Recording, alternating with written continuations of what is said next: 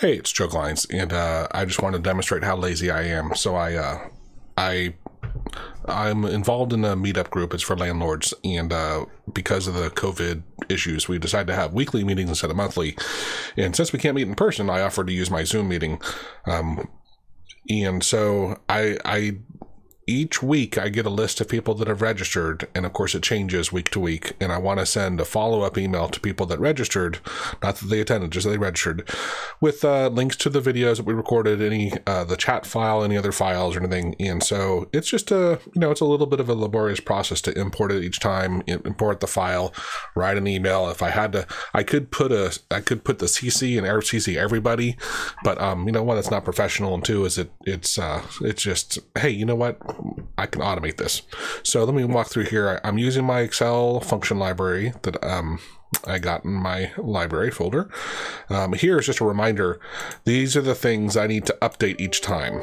Right here, I have a path to a CSV file. Let's go ahead and open that. I'll use Site to open that so you can see what's in there. This is the actual file I download from Zoom. Unfortunately, Zoom has an API, but they don't allow for grabbing this file via the API, which would have been amazing. But anyway, it's fine. So it downloads it, and it has some stuff in it. The approval and status, they're always going to be approved, and the date timestamp changes, which is kind of irrelevant. This is just a stacked file with my family here. I put them in there as to not give away everyone else's email addresses, but you get the concept, right? It's just a comma delimited file. I need to open it into Excel. So in my file, I come in here, I got my reload in case something goes wrong, but I can hit Control-I, and it's going to launch Excel. It's going to make it visible. It's going to use this multi-opener path, and it's going to open that CSV file path and return a pointer to Excel. Actually, I probably don't need this here, but oh no, this is the freeze. It just looks similar to something else. So I freeze the first row after it gets opened. And then I look, because I don't want the approval status and I don't want registration time. So I look in columns A1 through F1, so I look in the header row.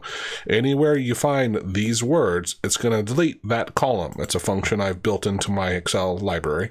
And then I go ahead and choose to set the width of everything in columns A through C to 15. I could have set a -1, which is automatic, but some of these names are much wider than others. So that is all when I hit Control-I. Let's go ahead and hit Control-I and see what happens. So bam, opens it up, freeze. Notice I could scroll with 3. Of course, it doesn't matter, but I usually have like 20 in here. These all came out nice. The nice thing about this is some people I noticed, when they entered their name, they somehow, even though it said first name, last name, they put it like this, right? So if it's a common delivered file, it's going to import like this. And so this allows me having it separate where I can import it. And then after this, I can go, oh, you know what? Yeah, I can fix it. Oops. Let me just copy and paste. I can do whatever to it, right? I can make that a little wider. It doesn't really matter. Now the second part, this is the part that I really like in Excel, is so when I hit my other hotkey, let's move this here and put Excel here. There we go. And I think I can drag this over some, and that'll adapt. There we go. So it gets a handle to the current version of Excel right here. And then it goes through and looks at the header row. This is another function I wrote, and it stores in this LOC. I think that's an object. Yeah. It stores where these headers are. So it'll store the location for email, it'll store the location for first name, it'll store the location for last name. So that way, if things ever move, I don't have to worry about it, right? It automatically gets updated. And here I just had a message box. I can get rid of this, but it would actually show me the where they are. That's not needed anymore. That was during testing. And then this is another cool one. So this identifies the first row selected. So if I select like these two, this function here gets the first one and it loops through and it'll say, oh, there were 2 selections, start there. So what I really like about this approach is I can highlight one and hit my hotkey, and it'll write that one email. Oh, I didn't reload it. It had a pause there. Let's see if it's still here. I had this pause here, but I realized, you know what, because I'm not deploying it, and I could have it deploy it, but I don't want to, right? I like to be able to look at them real quickly. So now I can come here, hit this, and here's that email, and I can double check. Hey, is that hyperlink work? Does that one work? I really should click it, and let's make sure it pulls up. It pulled up on the other page. Here you can see it loading. Great. Okay. I have my email. We had a great call. Maybe I put in the date or something. Here's the attached file. Yeah, it's the right file. So I could hit send, and this would deploy for me. Oh, and also notice it says, "Hi, John," right? That's because I did a mail merge in here. So this is my HTML. Let me keep going down the road here. So it takes the first name and it title cases the first name in case they didn't uppercase their first name. So it stores it in first name, and then it creates an email object. It attaches the file, and this is the path to that the chat from the session. So, and I might have a couple other ones. So this is where I would come in here and probably just add another line. I'd duplicate this and add the other paths. I believe that works just fine to add one or two more. Right, I'm not going to have probably more than two, so I'm not worried about putting into an object and looping over them or something, but I could. This is an important one here. I have, I think, like, I don't know, 6 or 8 email accounts in Outlook, and I want it to come from a specific one.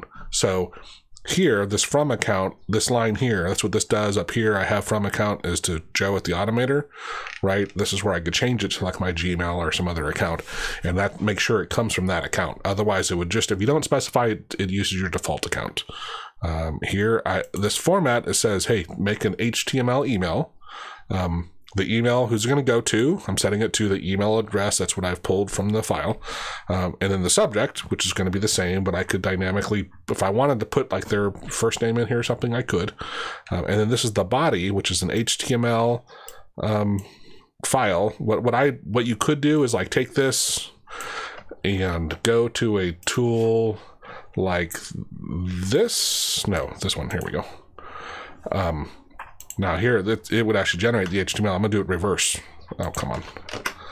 There we go. So you can see it here, right? And I could come in here and bold something and change colors, and then I could grab this HTML but notice it's interesting. It dropped out the HTML at the beginning and end, which is fine. You just have to make sure you understand that you might need to make some tweaks, right? For this Outlook email, I have the tags beginning and ending with HTML, right? So those, and actually this line break here, I don't need. There's no reason to have one there, because that's the end of the file. So I don't know why I have an extra one there, but you get the idea, right? It makes a nice looking. Let me close this. Let's do all 3 of these at the same time, and I can click anywhere. It doesn't matter. I'm clicking here. I can click anywhere, and this will write the 3. So here are my 3. It was just fast. So there's the one to John. And there's to Johnny. Great. I'm going to close it. Otherwise, I could just deploy. Here's one to Kathy and Kathy. And there's the one to me, Joe and Joe. So now it's simple. I can hit a couple buttons, double check that the file is the way I want it and the name's the way I want it. And of course, that the paths are proper. And I'm done. I can hit send. It's a nice, easy way to be dynamic. The other really cool thing is, in Outlook, I'll have each one of these, I'll have 20 emails pop up, or I can do them one at a time, whatever I want, right? I can click on a couple, do those, then do the next couple, and do those, however I want it, right? I love how it interacts with the two.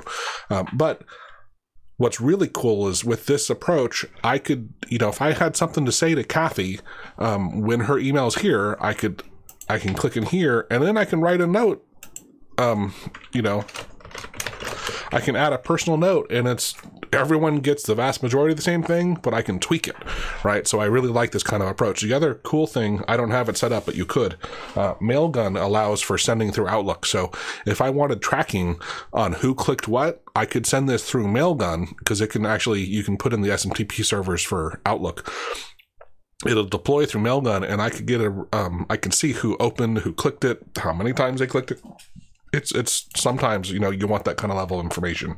The other option is I have a tool using the Mailgun API, which I could use that.